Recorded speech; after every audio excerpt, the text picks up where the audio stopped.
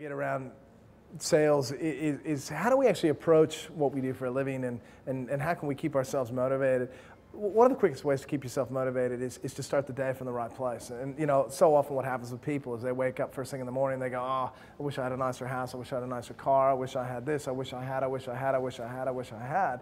And I'm going to ask you to flip that on its head and actually just think about gratitude. To start every day from a place of gratitude. And when you start every day from a place of gratitude, what are the things you're grateful for? Whether that's looking around and seeing the people that actually live in your house. You start from that place, and it's amazing how things follow. We start from a negative place. It's also amazing how negative things follow. So to start every day from a place about what are you thankful for? What are you grateful for? What are the good things in your life? Bang! And once you start from that place, it's amazing how that feeds it. And then all of a sudden, you're going to find there's more good things happening. So starting every day from a place of gratitude.